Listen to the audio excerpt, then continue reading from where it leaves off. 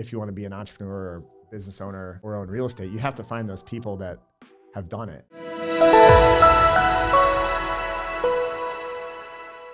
The entrepreneurial class or this program, or wherever you're at Sure. in Iowa, talk about that, because it shows how much I know. I didn't even know those really existed. Now I'm sure you can talk a little bit about that. Sure. I graduated from Iowa in 2010 with a political science major, but halfway through my college career, I found out in the business school they had this entrepreneurship program.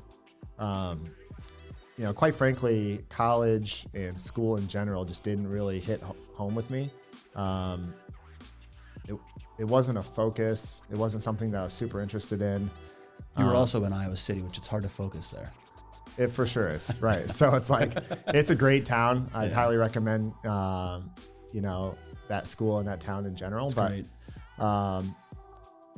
So I found out about this entrepreneurship program. I signed up for the first class. The teachers aren't real professors, they're business people. So all my professors in this program, they were business people. They showed up in a Porsche or in a pickup truck, or they owned a company and sold it, and now they're just doing this part-time or whatever. Those are the guys I started resonating with, right? So it's like, it's awesome. I'm like, shit, this is who I need to be with. Like, I need to hang out with this guy. And this one particular guy I still talk to from, 12 years ago.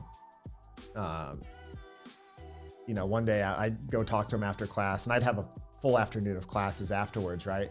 It was noon, and he's like, hey, do you want to go grab some lunch and some beers at this one restaurant bar in Iowa City at lunchtime? Perfect. I had 3 or 4 classes afterwards.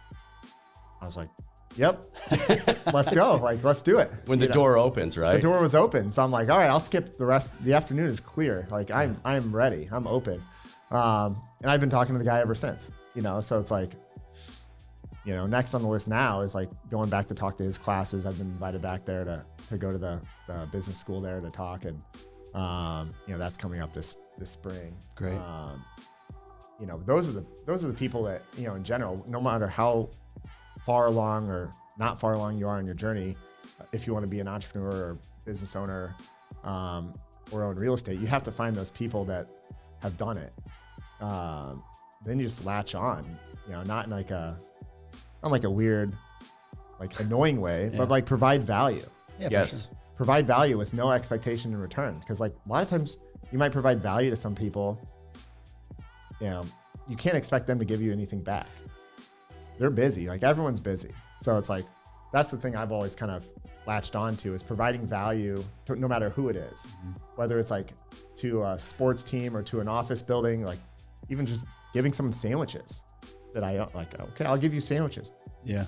You never have to order from me. That's fine. I mean, look, no one's going to complain about free pickleman sandwiches. Well, yeah, but That's no one's going to complain about it. But if you never ordered from me again, I'd be totally cool with that, right? No, So it's like, because we're all super busy. So you're right. If you're gonna take somebody's time, it's nice to know you're offering something, whether it's a sandwich or a knowledge or speaking at a class. I mean, that makes sense. yeah.